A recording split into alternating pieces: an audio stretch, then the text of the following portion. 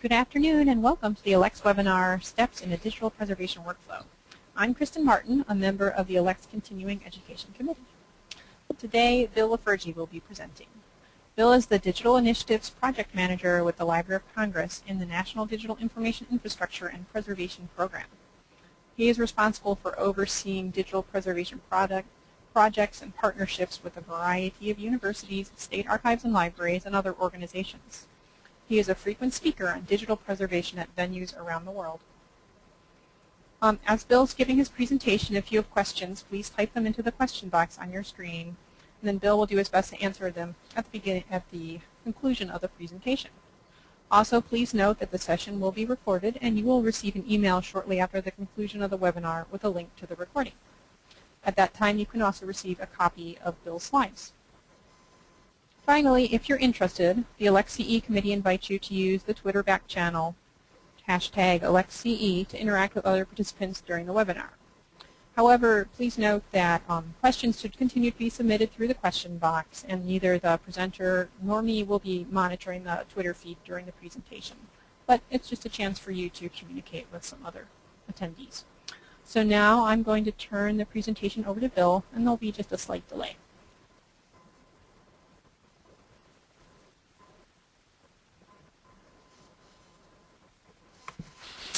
Hello, this is Bill LeFurgy, and I'm very glad to be talking with you about digital preservation workflows today.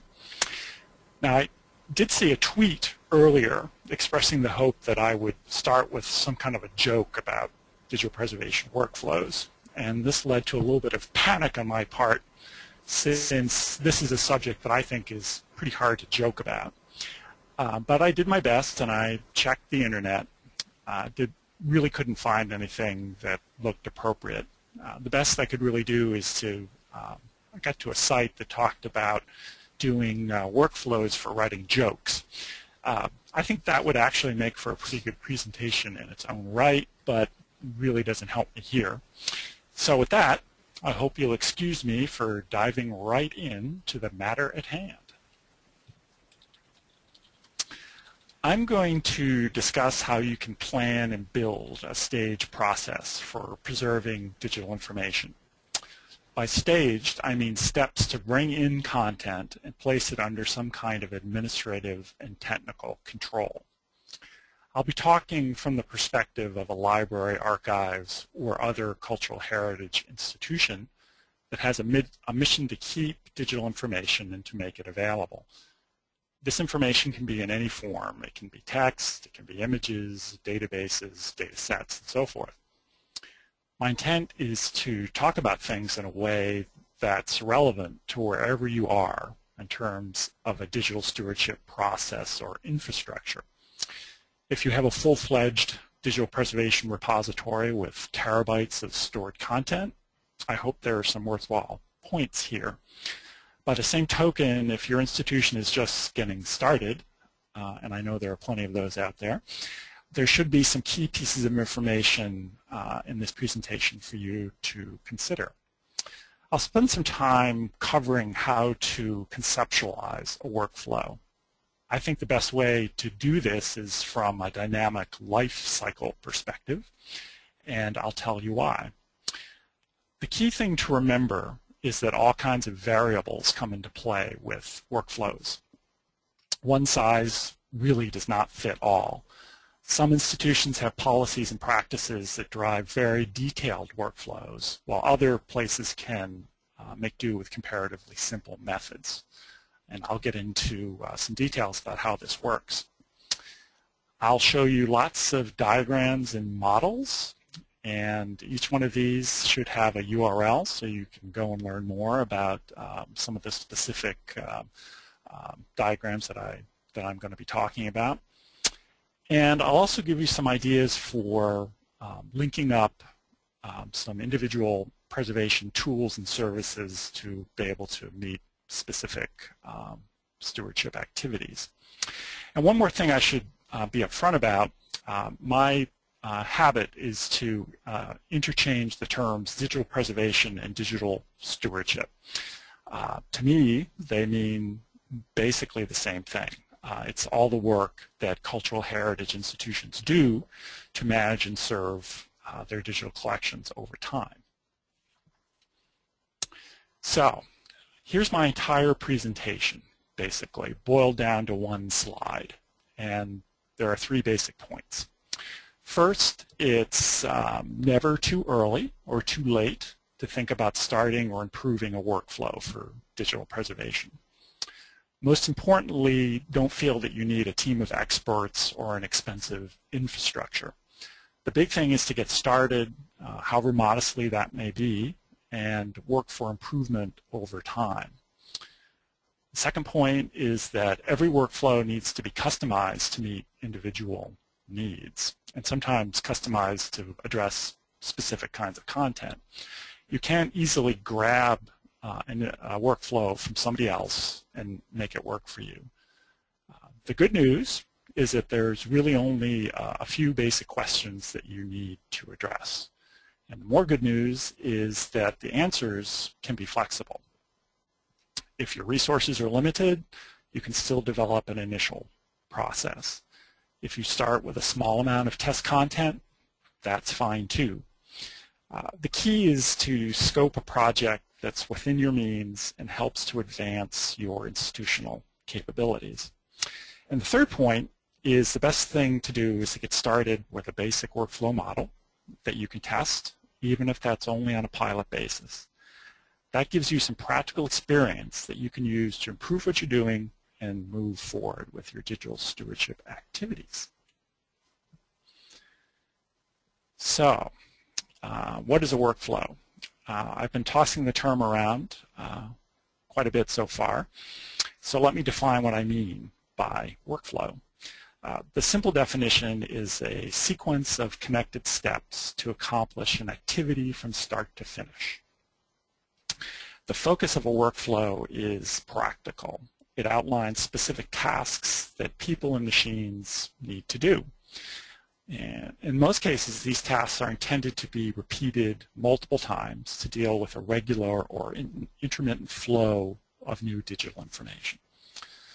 And a workflow can be very basic with just a few steps, or it can be very detailed with all kinds of steps, sub-steps, and contingencies. And it really all depends on where you are and how you define your needs. A digital preservation workflow aims to meet an institution's stewardship objectives. And by that I mean getting certain kinds of digital content, doing what you need to keep it persistent, and making it available to users.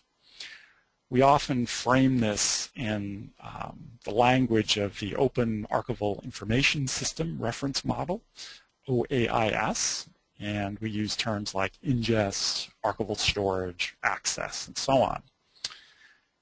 Now, there's not currently any one best, ideal, perfect workflow.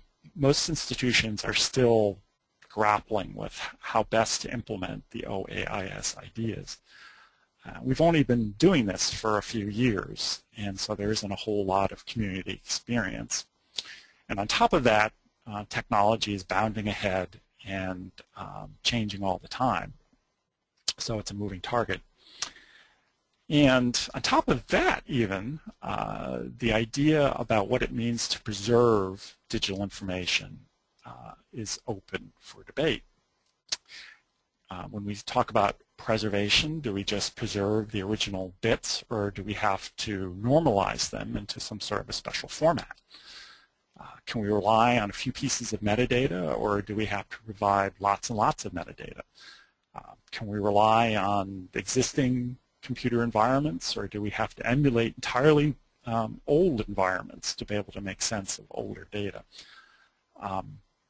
And there's no easy answer to any of those questions. So ultimately, each institution needs to look to its own individual resources and requirements to determine how best to steward digital content.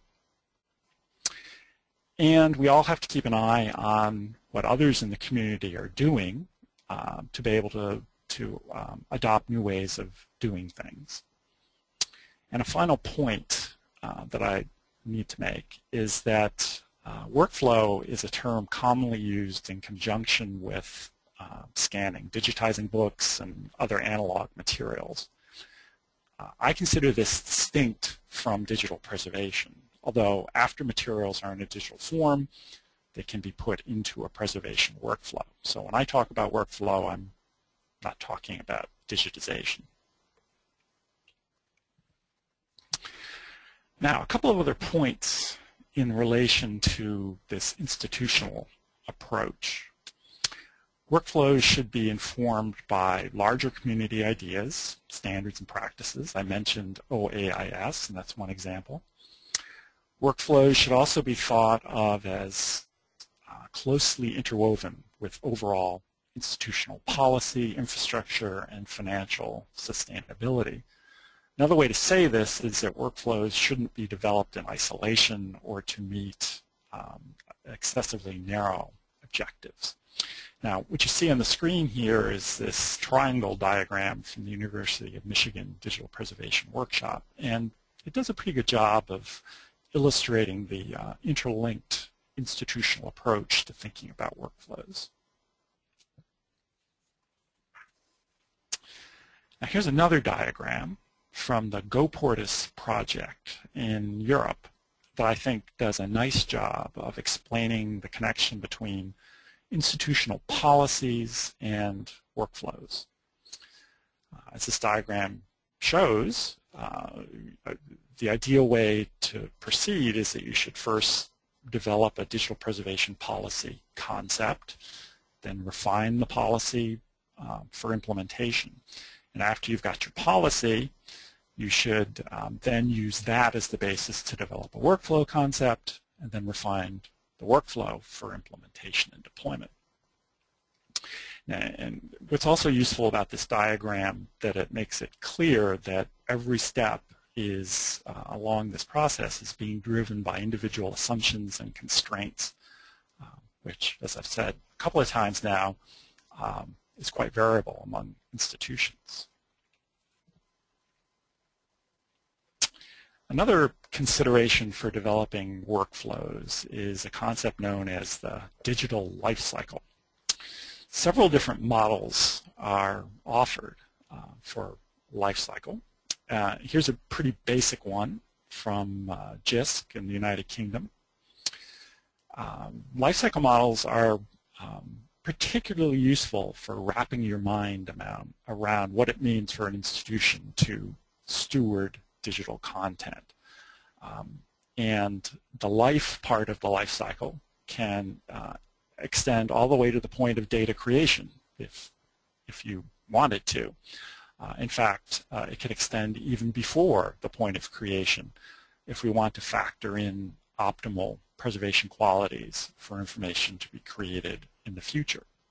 So it might be easier to preserve once it actually comes into custody.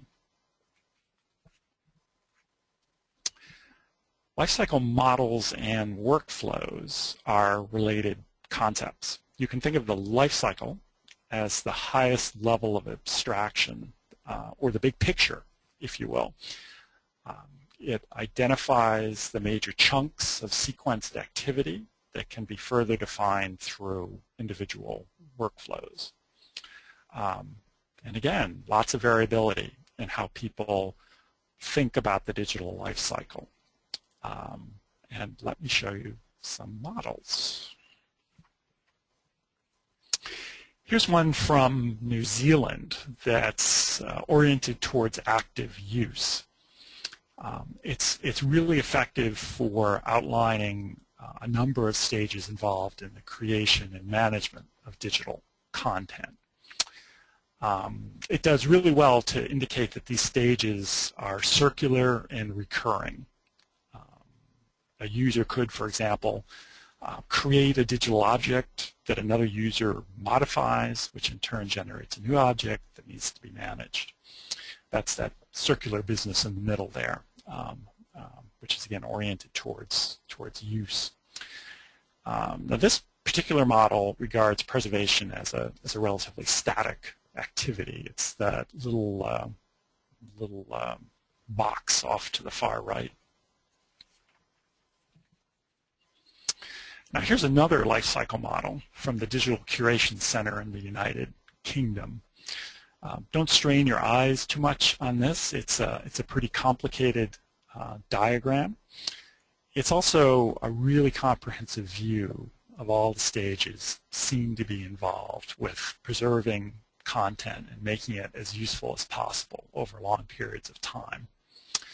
A key assumption underneath this particular model is that institutions should devote a fair amount of resources to regularly transform, describe, and otherwise process content, which is a choice that an institution can make to undertake, but it's also a choice that other institutions may not want to make because it calls for a level of resource commitment that not all institutions can afford.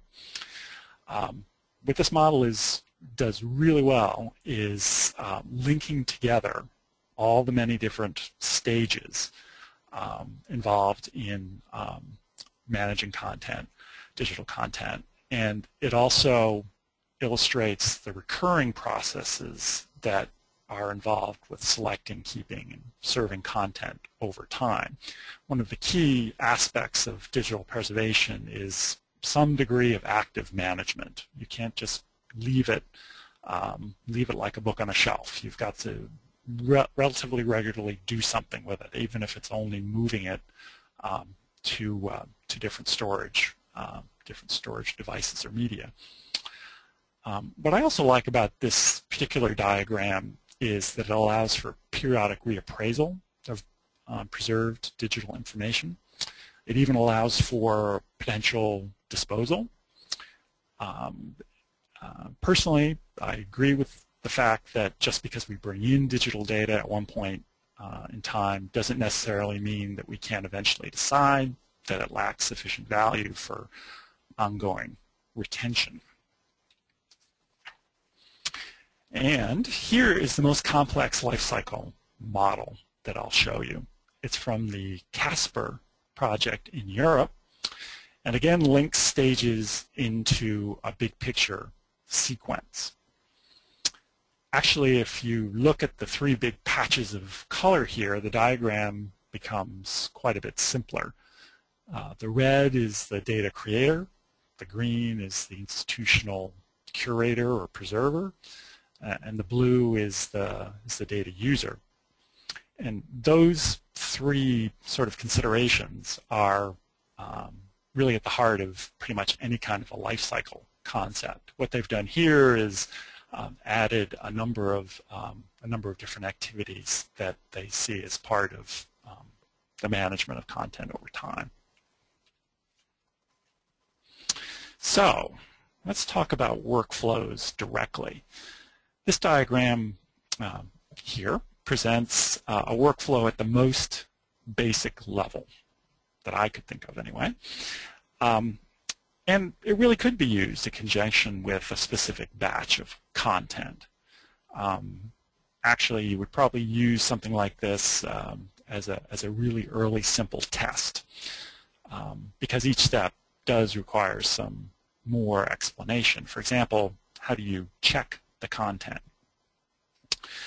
But the point here is that you could start with something pretty simple, document your experience, what you learn, and then use that to refine your process to make it as make it as granular as it needs to be to do what you need to do. So let's look at some other approaches to planning and implementing preservation workflows. Here's a good example from Penn State University, which relies on use cases to build out specific preservation workflows. I find that this is good because the actions that need to be performed are described as narratives, which is comparatively easy to gather from people involved in the preservation process. People can just use their own words to say what it is that has to happen.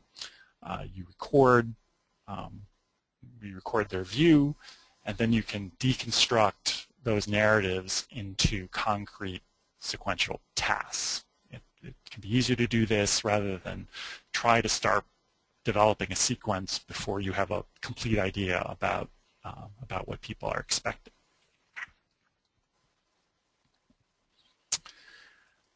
Now here, this diagram sort of takes us rather more deeply into a workflow process, and it allows you to tie specific actions to specific tools.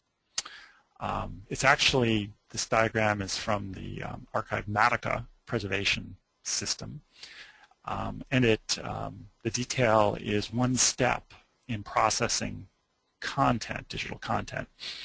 And here it happens to be they're placing some new content into what they call quarantine computer storage.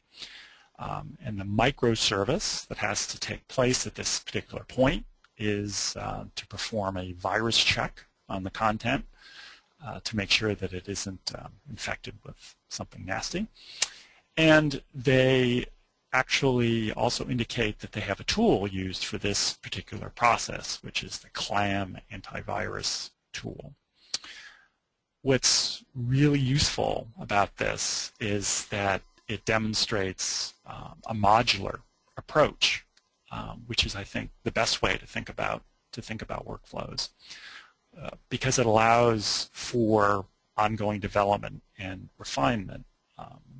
For example, the CLAM antivirus is a perfectly fine tool that does a really good job at this point, but at some stage in the future there may be something better, and what you can do is then swap it out for swap the existing tool out for the new tool, and that makes it clear that that's entirely feasible here.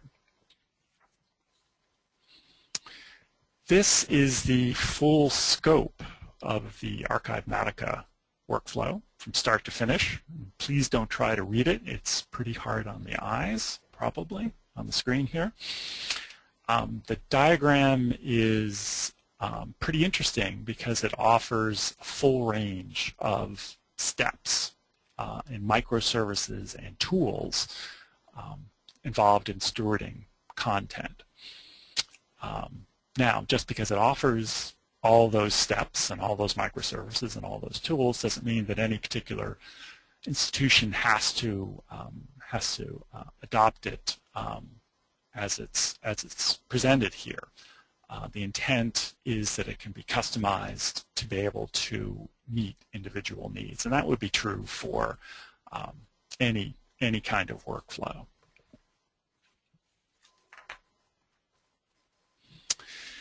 Now, we hear a lot about the cloud these days, but the idea of distributed digital preservation services has been around for a little while now. The idea is that a workflow can involve tools or processes that reside outside a particular institution. In other words, all the work does not have to go on within the four walls of your institution. A lot of these distributed tools and processes are web-based. And the example on the screen here is one from the University of North Carolina Digital Repository.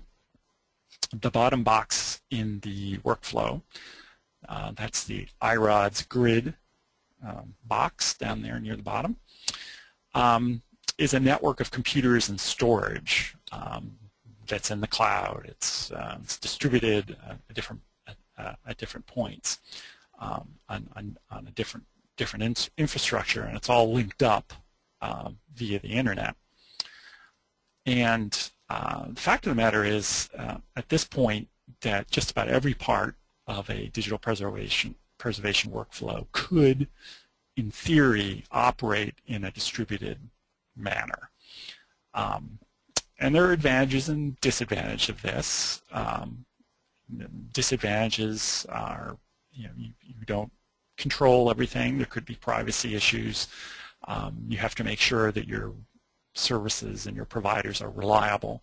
And so a lot of this is still being worked out. But there are clear advantages, and primarily the advantages here are scale and cost. Services that are distributed can be scaled up much larger generally than institutionally. And the cost, at least the idea is, the cost can be a lot lower as well.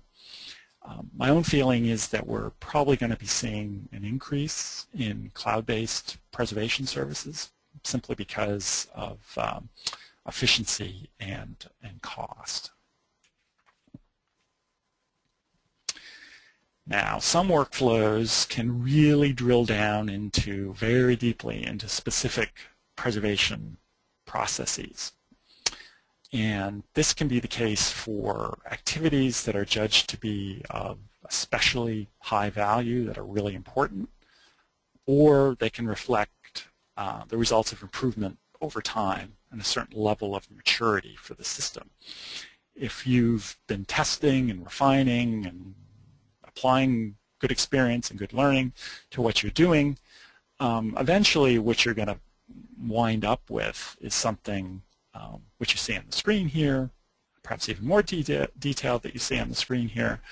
And this is a pretty detailed ingest workflow from the Public Record Office of Victoria in Australia.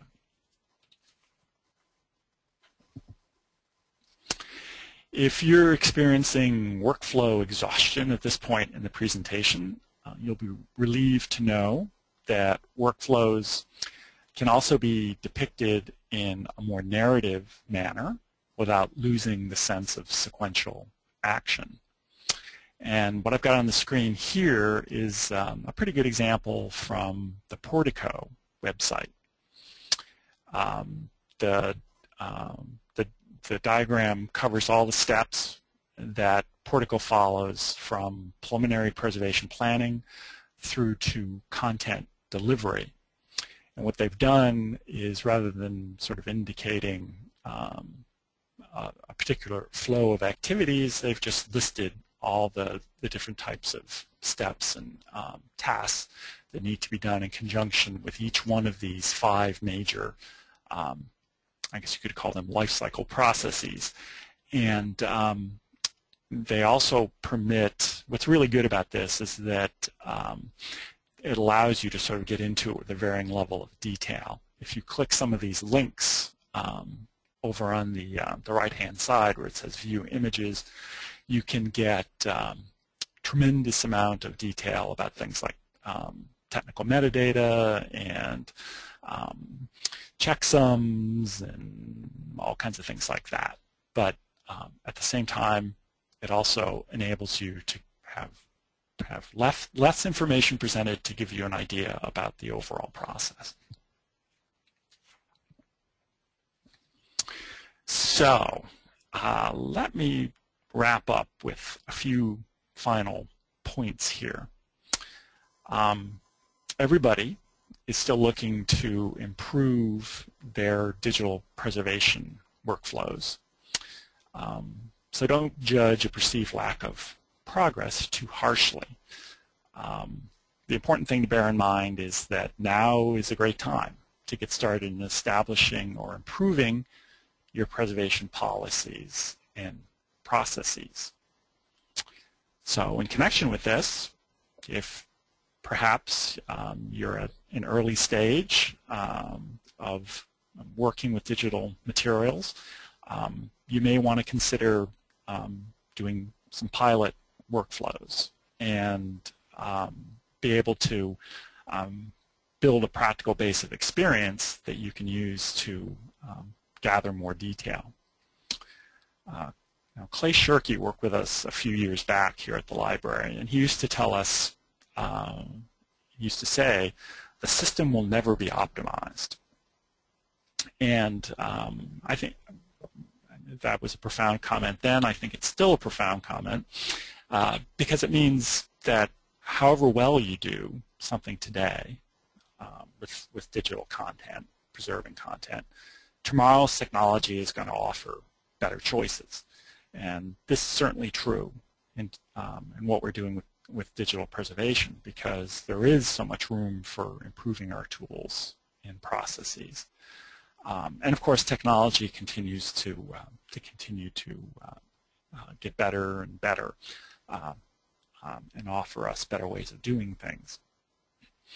And another thing to bear in mind is the concept of learn by doing, something else we talk about here at the library. And what this means is that the best way to seek solutions is to start where you can and build a practical base of experience, and then use it to improve. And what you're going to also want to be very careful about doing is keep an eye on what others in the community are doing, their successes, and to some extent their failures also, and be able to apply those lessons to your own particular set of circumstances. And that way you can sort of have a collective, way of advancing. And that's something that we're very interested in here at the library. So what I've given you here on this final slide are a few selected citations relating to life cycles and workflows and related concepts. And if you want to go and learn more about some of these activities and some of these projects, please go check them out. And as I mentioned, the diagrams in the slides also have URLs. There's lots of good information there, and I've really only been able to sort of hit the tip of the iceberg for a lot of these. And I encourage you to go and get more details about each one of these things that I've talked about. So thanks for listening, and I'll be happy to try and answer any questions you may have.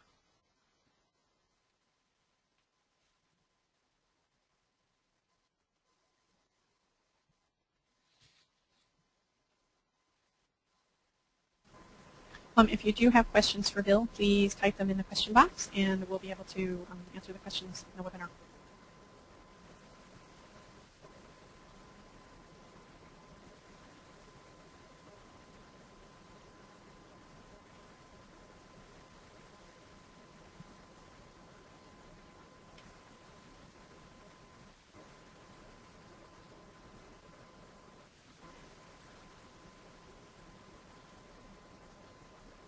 Has anybody been able to have some experience with any of these models or processes? I'd be interested to know that.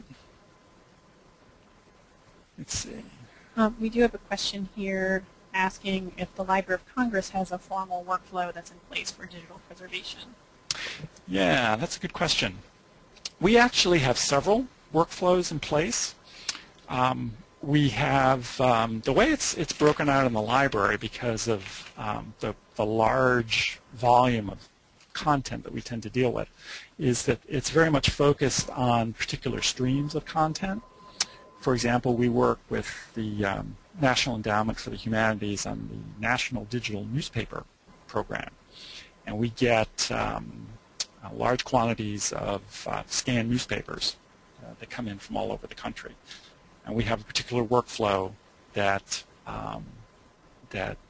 works with that content to be able to place it into storage, and then to be able to put it to be able to access the information via the web. We have a special site devoted to accessing that newspaper content.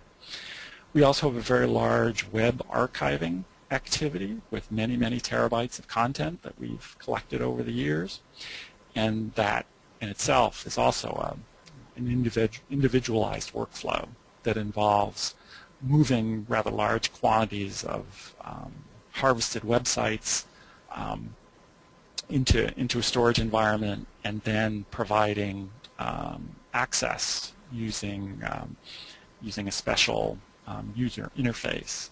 And what we have to do in that case is there's a lag in terms of when stuff is made available. It's got to do with permissions and that sort of thing.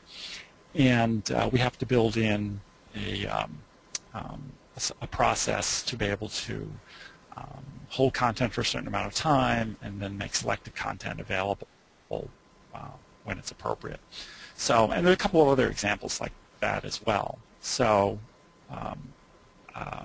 when I was talking about variability earlier, I was basing it to some degree on the experience that we have here, and also on the fact that there isn't one workflow that we have. We actually have many.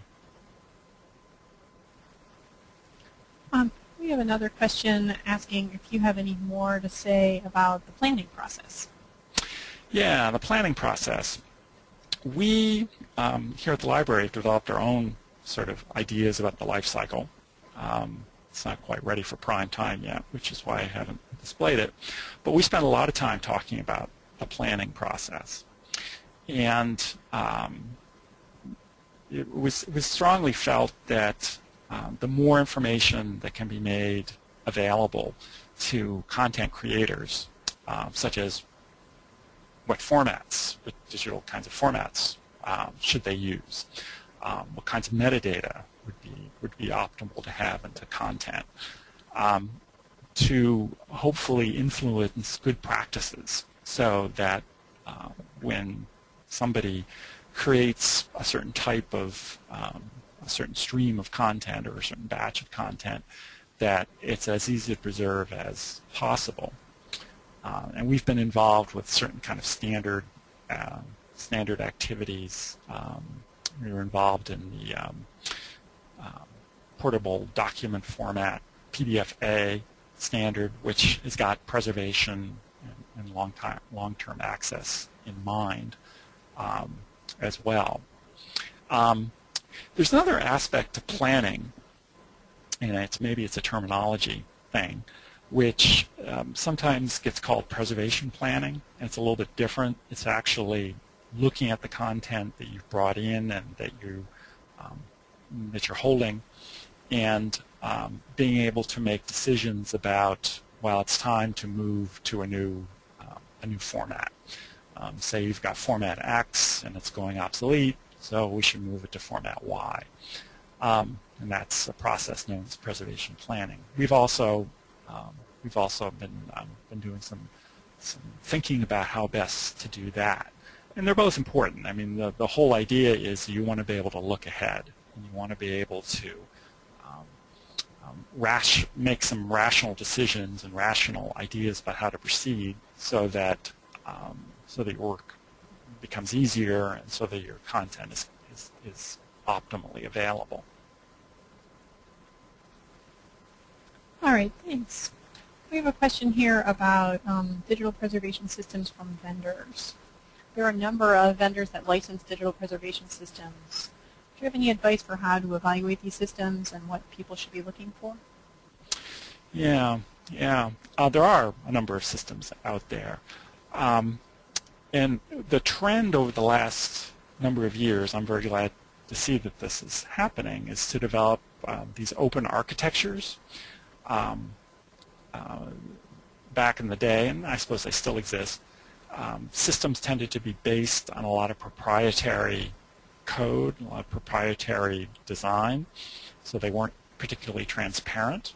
And the danger was that you would be locked in, an institution would be locked into one particular company, one particular way of doing things, and that would become a real constraint over time, and that you wouldn't have flexibility into the future.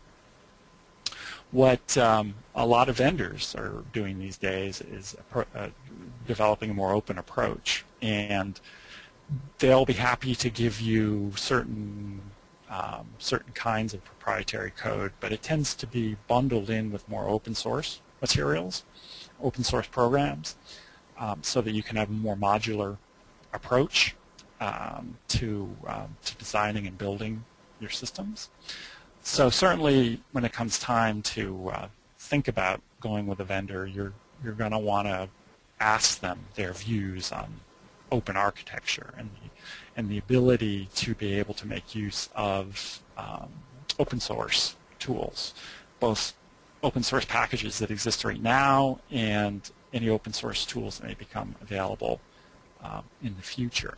And of course, the $100,000 question, really, or maybe it's the much larger dollar value question, is certainly at some point you're going to want to be able to move all your content onto a completely different computer platform, and that means everything different.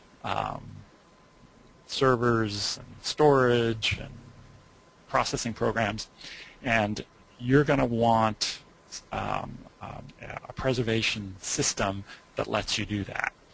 And again, vendors are becoming more sensitized to that, and there are a number of them out there that are ready to assure you that that's something that their systems will permit, and you just have to make sure that that's indeed the case. All right, thank you. We have another question.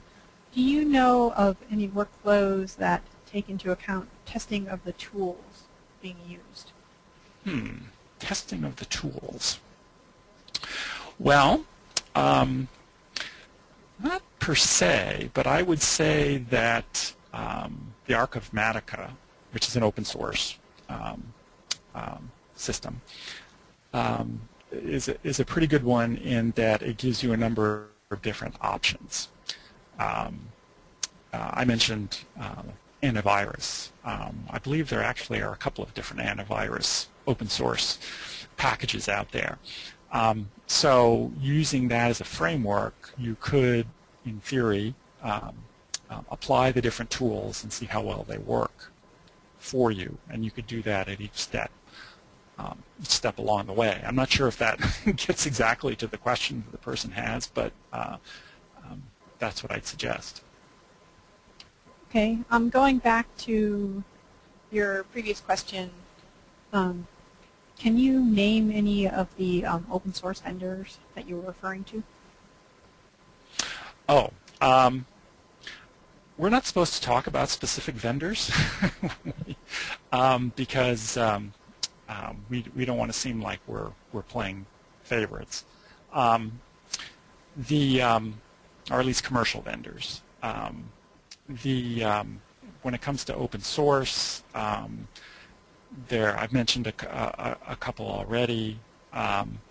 I think if you go look at some of the major projects that are going on around the world, for example, the National Library of New Zealand, National Archives, National Library of New Zealand, British Library, and British National Archives, Royal Dutch Library. If you go to their websites for those institutions, all of those places I think are really doing a good job. They've spent a fair amount of time thinking about this and trying to develop solutions. And I believe all of them at one time or another have worked with commercial vendors, and there should be information on their websites about that. Do you consider the Internet Archive to be a commercial vendor? Because we do have a question here wondering if you have any idea about how they deal with digital preservation. Yeah. I don't think the Internet Archive would consider themselves to be a commercial vendor. I think they are a nonprofit. And it's certainly public knowledge that we work with them with our web collecting and other activities. They, I think, are a good example of dealing with massive quantities of content, and they've been doing it for years now. They actually have many terabytes, petabytes, I believe, of data, and they. I'm certainly not an expert in every step of the process that they work on, but they focus on being able to store versions of websites and mostly the textual information. They don't, as far as I know, collect a lot of the more esoteric type of digital information on websites. They tend to focus on the content and make it available through their Wayback Machine. And I think they do an exemplary job. I have a question about a different type of workflow here. Wondering if you have any suggestions for developing a workflow to transition traditional cataloging departments into doing digital work. To transition digital cataloging. So with this, I'm assuming this would be just for metadata. I'll make that assumption. You know, it's probably similar to dealing with other aspects of digital content. You've just got to be able to figure out the individual steps, and probably cataloging might be a little easier. I'm sort of speculating here. It might be a little easier than some other aspects of digital preservation, because cataloging is a fairly structured process that we have a lot of experience working with, at least with other types of media. So I'm thinking it probably would be not impossible to be able to line up the various kinds of requirements involved in the cataloging process, and then be able to map them to a digital workflow. I think the tricky part would be that you would definitely have to associate that with other aspects of digital preservation. For example, you've got the catalog information or the metadata about a piece of content. You've got to keep that tied to the content, and there's a science involved in doing that. And really, what you're talking about there is getting pretty deeply into a workflow process where you show how you can associate the metadata with the individual pieces of content. All right, thank you. Could you discuss the benefits of developing a digital preservation policy to support and underlay workflow development? Yeah, I think that's crucial. The GoPortis diagram that I showed earlier from the European GoPortis project, I think really, and in fact that whole project is worth exploring to kind of get into this question. Because there's a danger if you develop workflows independent of policies that the two are going to kind of diverge, and that doesn't serve institutional purposes. For maximum value, really you want your policy to drive your workflow. And it's a little, in some respects, it might be a little bit of a chicken and the egg kind of question. But what GoPortis suggests is that it's most useful to sort of think about it from a policy perspective, and that would be, all right, I'm institution X, and we're going to deal with this particular type of content. For example, we're going to deal with harvested websites, and we're going to deal with harvested websites relating to this particular subject or this particular domain. And our goal is going to be to collect primarily textual information, and we're not going to collect things like JavaScript. We're not going to collect some other kinds of fancy functionality that some websites have, and we're going to make it accessible on our website after 3 years or something like that. So that's sort of, each one of those involve a policy sort of determination. And once that gets formalized within the institution, then you've got a good solid basis to start building out your individual workflow applications, because they tie directly into what the institution wants to do, rather than approach the workflow first.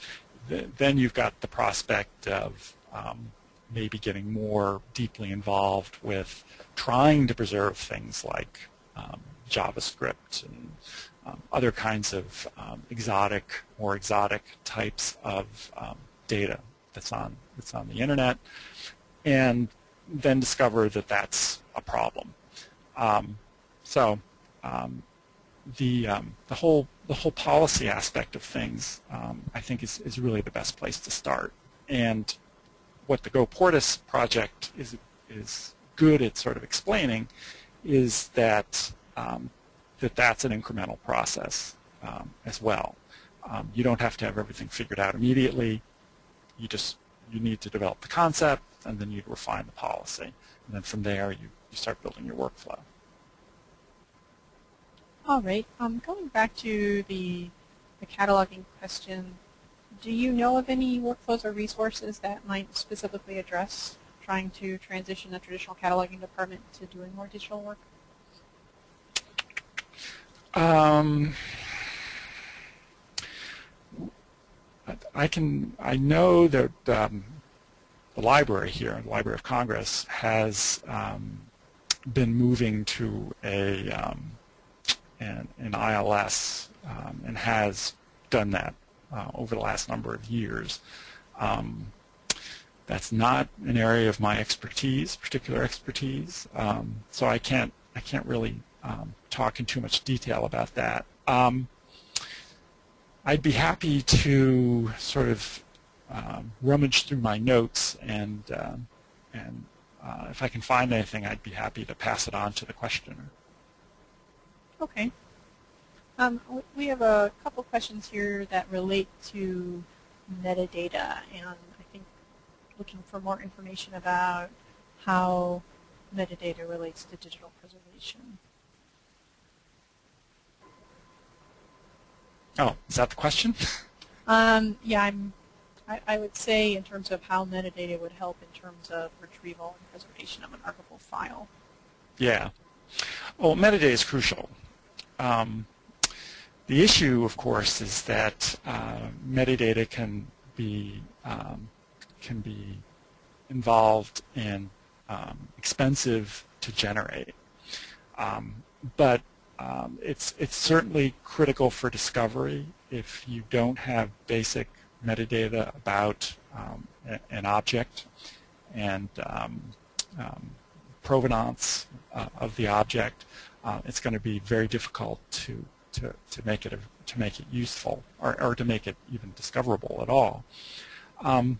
Beyond the sort of descriptive metadata, which is a pretty big category in and of itself, there's also other kinds of metadata that relate to things like rights, if there's any kind of copyright involved. Another important category is structural metadata. You may want to have digital objects structured in a certain way. You've got a table of contents, you've got different chapters, and then yet a whole other category of metadata relates to preservation metadata, which relates to things like, well, what is the file format? What version of the file format is it? What kinds of embedded information are in the file? How big is the file? Is there a checksum associated with the file? What kinds of preservation activities have already taken place in connection with this file? And that kind of information is really important when you get to the preservation planning activity, which is you've got this content stored and you've had it for some time and you're thinking about maybe migrating it forward. If you're going to do that, it may be some version of PDF or something, and you want to migrate all versions 1.2 and above. So in that case, what you want to be able to do is have metadata that allows you to quickly identify that particular instance of that file format and be able to take some sort of batch action on those objects. And of course, the longer you're keeping these files, presumably the more preservation activities that you're going to be potentially considering. So there's actually quite a bit of preservation metadata that ideally you should have, and the premise metadata specification, of course, is the central guide to all of that. And a lot of this kind of metadata you can extract automatically when you bring digital materials in, if you have the capability to do that. And of course, the more automation that you can bring to metadata extraction and generation, the easier it is, because to have people generate metadata tends to be very labor intensive and very expensive. Okay, that was the last question that we have. So I'm going to go ahead and wrap up the webinar. Just resume the slideshow here. I'd like to thank you, Bill, for giving us this information regarding the processes for building and managing digital preservation workflows. And thanks to everyone who attended. We hope you found today's session useful. You'll soon receive a short online evaluation form, so please take a few minutes to respond to the questions and return the form to us. The comments that we get from these forms are reviewed by the ALCTS committee, and we use them to plan additional continuing education offerings. There's information about all the ALCTS webinars, which is featured on the ALCTS website, which is now newly redesigned, and you can see the webinars listed in the online learning section. And you can follow that link that's on the screen, too, to get to them. We have a number of webinars planned for later this spring, including another one where Bill is going to be presenting on April 26th, preserving your personal digital photographs, and that's going to be freely available as part of the ALCTS Preservation Week events. There's more webinars that are being scheduled for the summer and the fall as well. We also welcome suggestions for webinars and other continuing educational opportunities, and you can suggest a webinar topic through the link to the ALCTS website that's on the screen. Finally, before we conclude, I'd like to thank Kiara Healy for providing technical support for today's webinar, and Eva Sorrell for also joining on as technical support. She and her colleagues on the Continuing Education Committee's Technical Support Subcommittee make it possible for us to present these webinars so smoothly. So thank you very much for joining us, and have a nice afternoon.